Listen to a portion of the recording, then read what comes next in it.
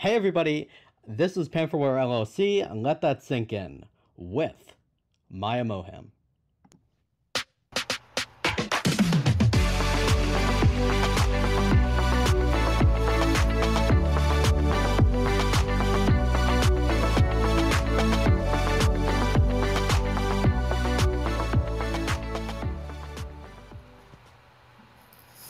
Okay, welcome Maia. Hey Eric, how's it going? It's going good. It's going good. Yeah. So let's. I'm gonna get started. I'm gonna do a brief little intro. I'm gonna get Anthony to do a brief little intro, and then we're gonna go and get to you. Cool. My name is Eric Ziegler. I'm a sync licensing agent for Panfurware LLC. I take the library that we have here at Panfurware, and I find communicate with music supervisors and showrunners, producers, and find a home for the music that we have. Anthony. Yes. Hey, this is Anthony Ferrier, owner of Panfurware LLC. About 3 years ago, I pivoted my IT consulting company into a music publishing company. I figured music, tech, sure, why not? Peanut butter and jelly. And we've been having fun. Eric has been helping us with the sync agency side. We've been doing music publishing, and we are meeting a lot of cool folks on Clubhouse like Maia. So this is going to be great. Thanks everybody for visiting. Okay, thank you, Anthony. All right, yeah, welcome, Maia. Yeah, if you can go ahead and give like a brief intro of yourself to start out with. Yeah, sure. Hello everyone, my name is Maia Moham. I am a singer-songwriter and sync professional working as a music coordinator right now over at APMG. Assisting and managing the catalog for Jingle Punks, Five Alarm, and Cavendish over there. Really just got into sync in the last, I want to say, 2 years. Kind of just started diving in probably right around the same time Eric, you did, so like early March. But I've been songwriting for about, I would say seriously, for about 3 years, and singing pretty much my entire life. Mm-hmm. Oh, and I'm based in Los Angeles, California. Perfect. Thank you for that. And yeah, so let's go off of that. Well, tell us about your journey into music. Like, how did it all start? Like, go back. Let's go way back to the beginning. Oh wow. Okay. I mean, I guess I've always felt really attached to music. I think, like, you know, even as a young kid, I think I primarily started out with singing, and you know, I definitely just kind of came out of the womb singing and wouldn't shut up. Shared a wall with my brother who was constantly very irritated by that, but you know, it really, I feel like, defined my formative years and has made me who I am today. You know, I struggled a lot, I feel like, with growing up, like with my identity, just because I grew up in a place that was very, it was very like upper crust Caucasian. There weren't a lot of people that were, you know, of color or even Iranian around where I grew up. And so I definitely had a lot of challenges there with, you know, kind of figuring out my place in the world. And I feel like music has always been a really important part in helping me kind of find myself. So yeah, to circle back to your question, pretty much has been, you know, something that I've valued a lot and had in my life for most of my life. And I did start out in performing, similar to you, Eric. And then I just got to a point, you know, shortly before the pandemic, where I decided, you know, what do I really want for my life? And when I asked myself that question and really asked myself that, it came back to, you know, I want music to be, I want music to be everything that I do, whether that is creative or business, ideally both. So. Wow. Yeah, no, thank you for that. Yeah, because it's, so I guess you found that when you are, especially with like singing and with, you know, writing music, it gives you your own brand, your own identity, and kind of, you know, gets you comfortable with yourself in a way. Yeah, absolutely. Absolutely. And I think music just is one of those rare things that we have that connects everyone. It sounds so cheesy, and I feel like we've heard that so many times over and over again, but it really is that thing that I feel like crosses barriers. And it's helped me find community in so many different ways, along with helping me kind of discover myself as well. Yeah, very, very true. Yeah, and you know, that is the amazing thing about music, is that like no matter what language you speak, what culture you're from, you know, it kind of dissolves those barriers. And because I mean, everybody listens to music, everybody loves to hum or to sing along or to dance to music. It's something that, you know, regardless of where you are, it's something that you can identify with. It's something that you can really, you know, have in your life. I don't think I've ever met anybody who doesn't like music. Mm-hmm. Like, Yeah. I've been thinking about this for a long time, like a really long time. Have I ever met anybody who doesn't like music like that? No, I can't. I can't think of anybody ever. Absolutely, absolutely. And I feel like, you know, I still think it's something that is undervalued in our society. But somebody had mentioned something to me earlier this week. I went to a LA songwriting collective over in North Hollywood, and someone had said, you know, what would happen if every songwriter just collectively pulled all of their music off of streaming sites, off of, you know, media everywhere, radio. What would the world look like? Even for a day, what would it look like without any music? And, you know, the truth is, I feel like when you think of it that way, it's like one of our main needs as human beings. Oh yeah, yeah. If that happened, you know, if everybody just pulled everything, I mean, I think, and I don't think I'm exaggerating here. I think it would, you know, go into turmoil. I think the world would kind of would start, you know, crumbling, and I Yeah. think I don't think it's hyperbole to say that, yeah, like everything would come crashing down in a way. Yeah, absolutely. Yeah. And so you talked a little bit about your background, about your culture. Do you think that like your culture, you know, with the Iranian culture, do you think that had any influence growing up on your creative process now, or like how you write songs now? Yeah, I mean, you know, I think it's still a process for me. I think it's definitely something that I want to pull into my artist's work a lot more. I think I think there has been some very positive things that have come out of having such a rich culture, and then there's also things that I feel like have just made my journey like a little more challenging. There's like a joke, and I'm sure this applies to other cultures as well. I'm sure it's not limited to Iranian culture, but there's a joke that a lot of Iranians my age have when they think about their families and like what their family expectations are. And it's basically that when you're Iranian, your parents look at you and they say, you are either a lawyer, doctor, engineer, or you live on the street. So in that regard, it's definitely been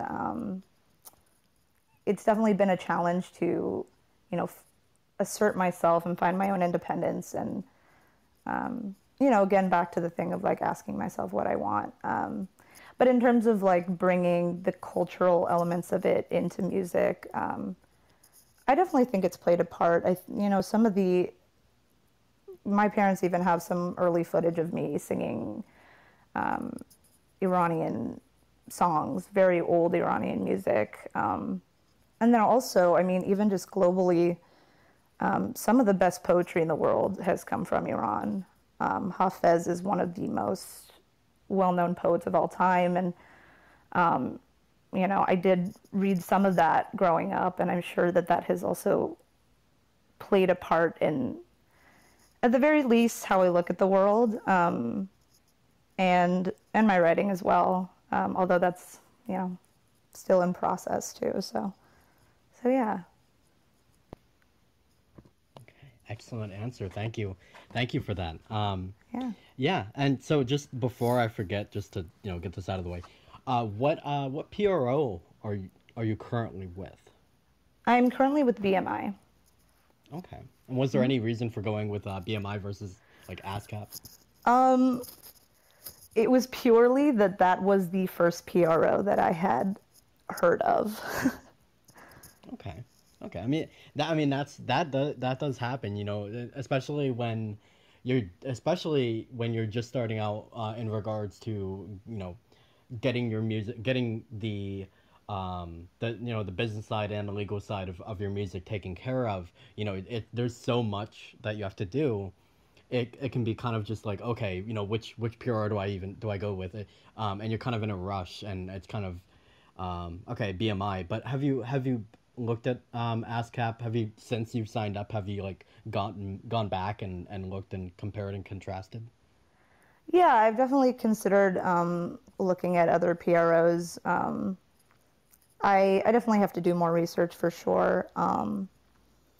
And maybe this is something that like we could actually have a later conversation about as well.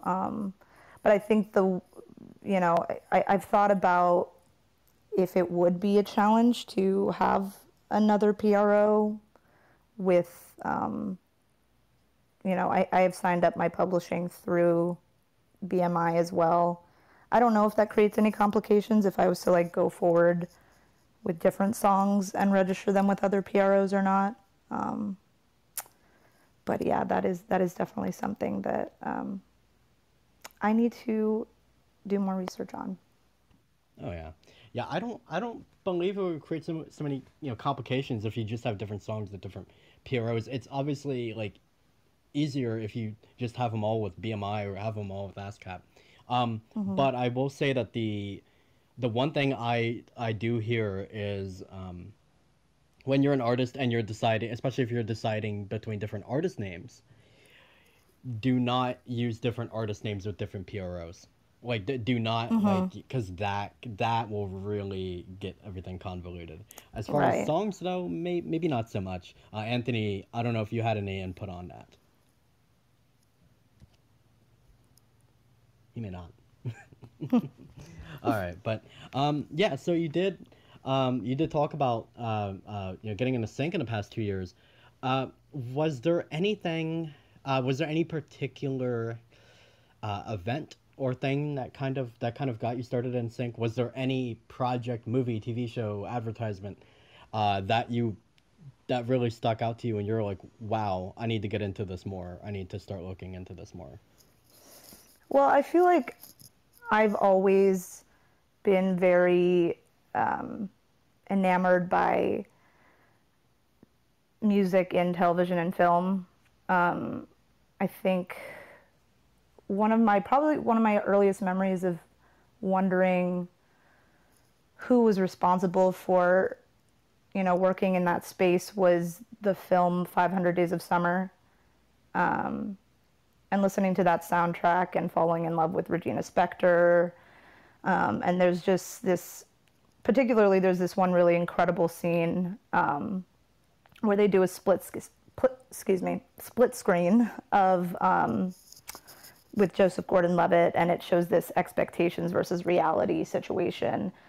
And it's set to this really beautiful song by Regina Spektor called Hero. And I just loved the balance that struck. You were getting a certain level of depth from what you were seeing, and then this whole other array of depth that just stretched even further with the music.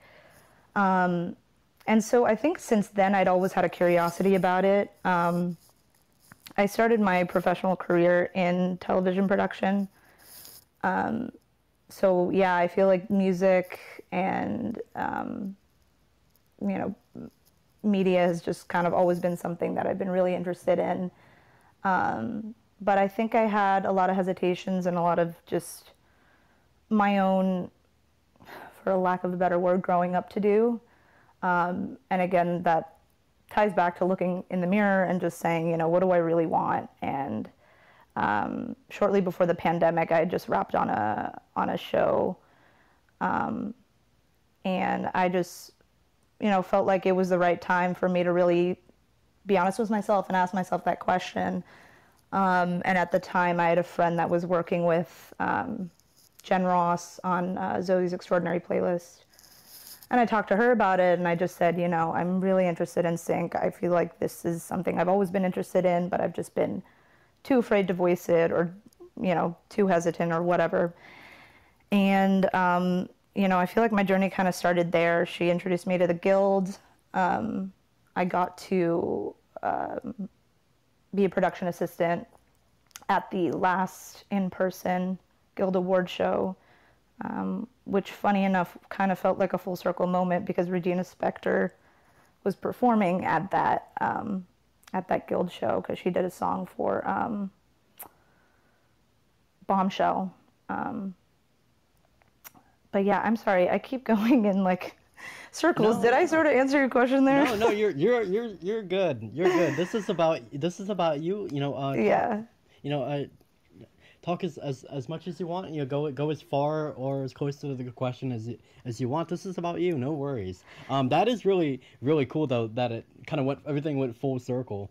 With Regina Spektor, going with the with ending with the last in-person Guild Music Supervisors event.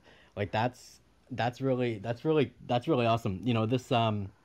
This life, this I'm gonna get philosophical for a millisecond. This life, this universe that we live in, it has unusual but beautiful ways about it, and that with that example right there.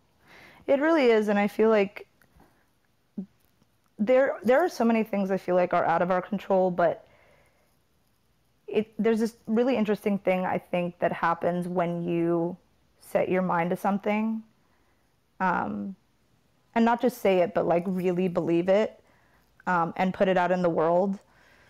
Again, now I sound philosophical over here, but I feel like there's something to that. Yeah, and I feel like even with us meeting too, I felt like that was a serendipitous moment.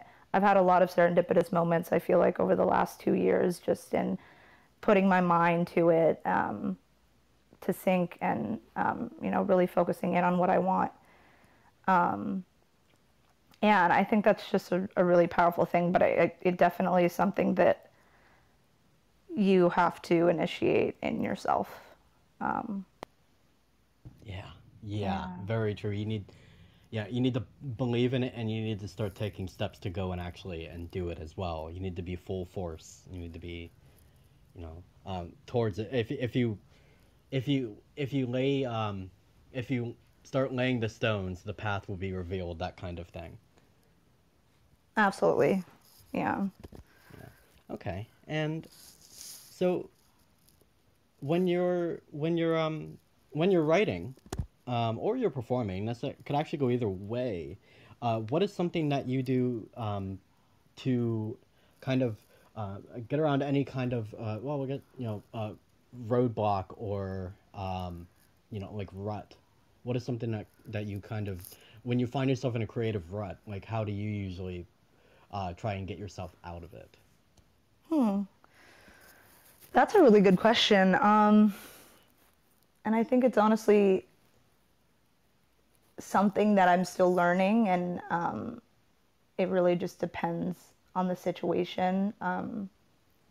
I've been collaborating a lot more over the past couple years, just because of the ease of being able to do it over Zoom. It's just really ramped up. And I'm learning a lot of things from different people and kind of adapting, different strategies for it. I think like an overarching one that I feel like can apply to most writing situations, or I mean, maybe performing, but I would say more so writing, is knowing when to take a break, like knowing when to step away from something, if you're really hitting a wall. Because I think there is something to like your brain telling you, okay, that you need a break, like you need to step away, you need to recenter yourself. I don't think creativity comes very easily when you're stressing yourself out and trying to force something. I know for me, my favorite songs that I've written or collaborated on have just been the ones that have flowed. And it's definitely a practice and not something that I have perfected by any means. But I think there's definitely something to like knowing when to shift gears. Yeah, that's very true. And I mean, in my own experience with writing music, I've always, whenever I get into a rut, I always my instrument is guitar. That's my main instrument. So I will set the guitar down and I will walk away. I won't think about music. I won't think about anything else. I will just walk away and go do other stuff. Go do chores I need to do. Go exercise, whatever. And then once I come back, then I will actually. It'll flow. It'll flow a lot more easier. I promise you, like some of the best creative ideas I've had for melody lines or etc. have, when I was just doing something mundane, when I'm just like washing dishes or on a walk or taking a shower, like and then it like hits me in the head and I'm like, oh, I gotta remember that. Hold on, I gotta go find my guitar. Hold everything. But it's just out of nowhere, and I think that really helps. And I also usually try to recommend to people who do come across this. Everybody has a favorite style that they like to listen to. Obviously, everybody has as broad as diverse as we all try to be. We all have kind of a home genre, I think. But I always advise, figure out what your home genre is, and do not listen to that. Go and listen to go and immerse yourself in different genres. Get weird with it.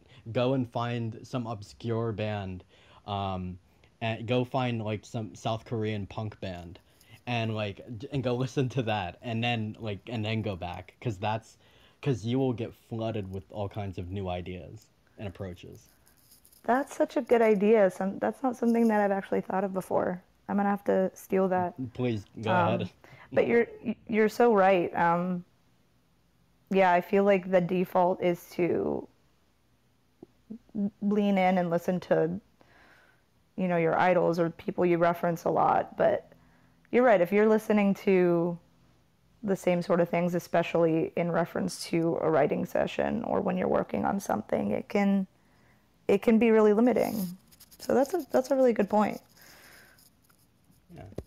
And I have a question that I like to ask artists, because a lot of the time it has two responses. It either, they have to stop and think about it, like, 'cause it stumps them, or they know, like, right off the bat.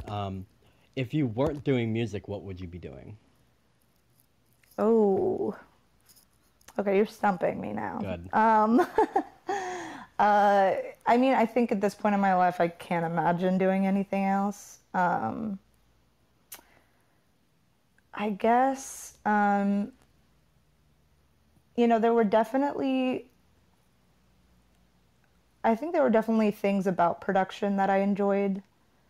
So maybe I would be producing, but It's very hard to say that at this point in my life, just because I feel like I have found my purpose. So yeah, that's kind of the closest I can, get to answering that. Yeah, good answer. Like, yeah, no, that, and kind of the reason that I ask that is to a lot of different artists is because it kind of really makes them stop and evaluate. It kind of makes them realize how intertwined music has been with their life, because a lot of artists can't really imagine life without music. I think I would say most artists have never, wanted or tried or thought about doing anything other than that. So it kind of makes artists kind of go back and be like, wow, I have no idea. Like, music has been ongoing in my brain 24/7 for the past 10, 15 years, whatever. I haven't even thought about any other occupation. Like, and it kind of just reinforces how vital and intertwined music is, and important it is to them. Yeah, for sure. I do feel like I could use a couple hobbies outside of music. I think coming back to, that thing about being stumped or having writer's block, having something that is unrelated to go to can definitely be a healthy approach, I think. Oh yeah, definitely. And it can even maybe enforce like some of the, creativity. If you're having a moment of writer's block, it can potentially even help with that. That's so true. Okay. Let's see. So, when it comes to, skills in the music industry, what do you feel are the most important skills to have when you're doing music for sync in particular? Ooh. I think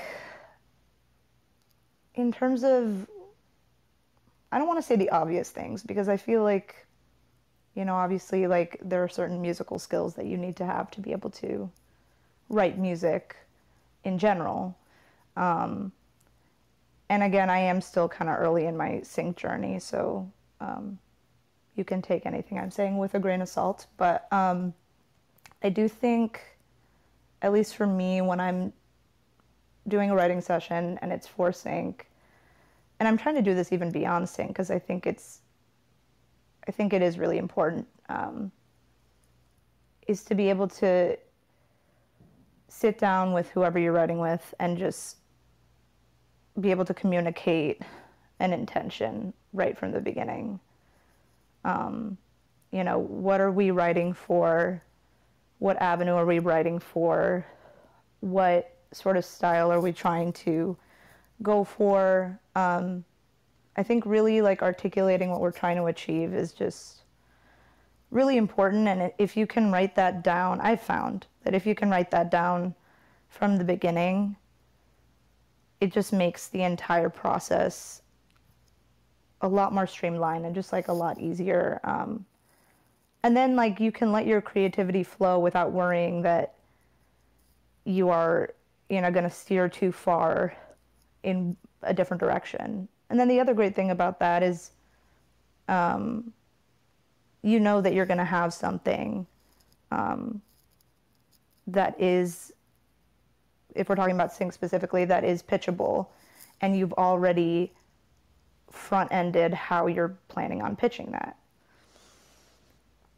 So I think that's probably, to me, skill set wise, or rather, I guess that falls under communication, but I think that is something that is really important to do right at the beginning whenever I'm working on a song that's for sync specifically. What other skill sets? I mean, I definitely think that, and again, this is something that applies, I think, across all music, if you really want to do it for a living. I think discipline is really important too. Something I learned early on from mentors when I was exploring sync or starting out was that you know, you really do need to be constantly writing. And, you know, we all have different schedules, so what that looks like is different for everybody. But I think the most important thing is discipline, whether that means you're writing 5 songs a week or you're writing 1 song a week. Just having a consistency and being able to stick to a schedule in that way, because sync is a long game, and you know, having a sizable catalog is just going to set you up for success. So to be able to do that in a way that's realistic, you have to, you know, really sit with yourself and say, okay, what sort of time do I have to do this, and how can I do it in a way that's consistent while still being able to sustain some sort of balance in life. But again, something that I'm still chiseling away at. So yeah, no, that's very good. Thank you for that. And kind of speaking about, you know, balance, how do you balance taking time for songwriting and as well as taking time for your own mental well-being, mental health? Because I think that's been a kind of a theme, especially since the pandemic. People have learned to slow down and to like pay attention to their mental health and well-being. So how do you, as an artist, balance your songwriting with, you know, taking time for yourself, you know, taking time for your own mental health? yeah, I mean, that is so important. And again, like I said, something that I'm still working on. But I think that, you know, something that I just started doing recently, I like to keep like a pretty strict schedule for myself, but I think making a point to schedule in time to just take breaks, and like effective breaks, not just like, because I think there's definitely a difference between saying, okay, I'm going to take, you know, 30 minutes and not look at my computers or any of my screens or whatever. And then there's stepping outside, going for a walk, connecting with nature, actually rejuvenating yourself.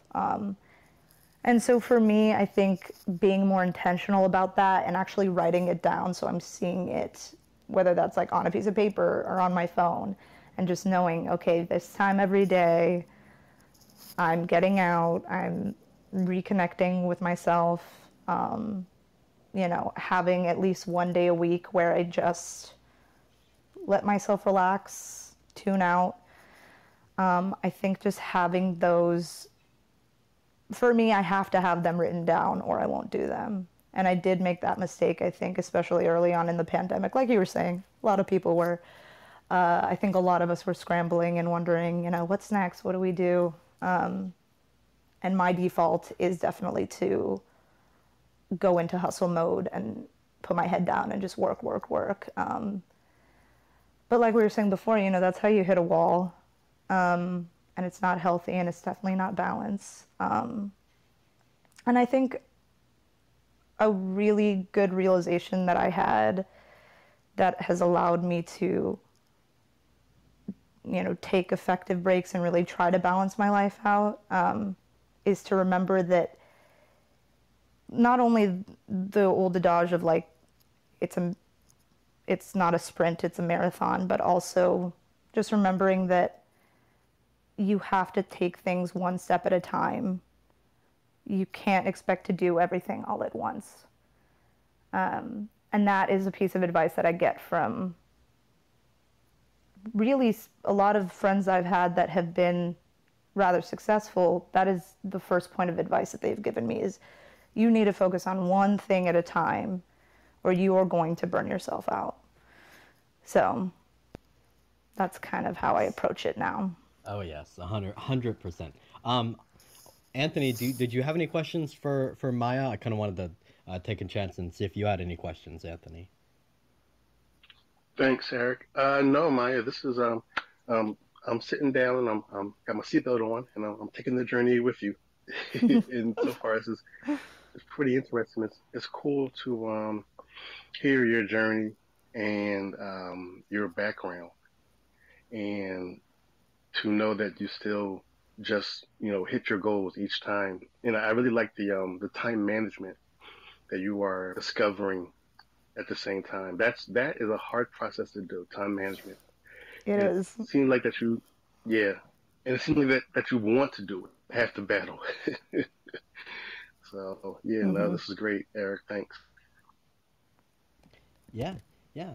And okay, let's see. And I think I have one more question, and then we're gonna get to this to the music part of it. But and you touched on it a little bit, in the past in the previous question, but um, in regards to getting into music sync, into creating music for sync, what is one piece of advice that you would have for artists who are just starting out and just starting to out writing for music, to get it placed? Um, this is probably something that many people have heard, but I continue to stand by it. And I think it applies to anything you want to do. Find the people that are doing it and are doing it successfully and are doing it now, and reach out to them and just, you know, try to build those relationships and try to find mentors and people who are doing what you want to do, and just ask them questions. And I've found that, I'm sure you have too, Eric, that everybody that I've met in the sync space, whether creative, business, anywhere, has been very open to that, as long as you approach it from a place of humility and a place of wanting to learn and grow. I think for me that was the first step. So that would probably be my biggest piece of advice. Yeah, and that's a very good piece of advice. Thank you for that. Yeah, it's you know, uh, find out these people who are doing it successfully, and also and I mean I would kind of add on to that a little bit. Be courteous, be kind, be polite, be respectful. Do your research Hmm. on people as well, and especially when you're reaching out to music supervisors, showrunners, producers. Yeah, do your research on them, and get a Disco account or an Airtable account. Um, don't send an email with the music directly attached. Hmm. Yeah.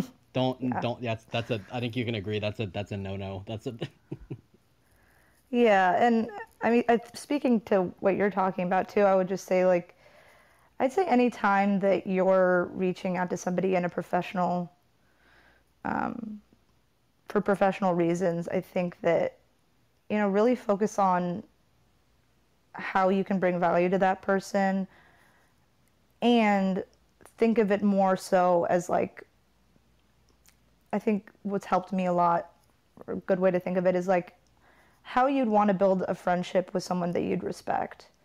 How would you approach that, You're not going to come out right off the bat asking them for something. It's, like I said, like approaching things with a sense of humility and understanding. I think people really value that. At least most people.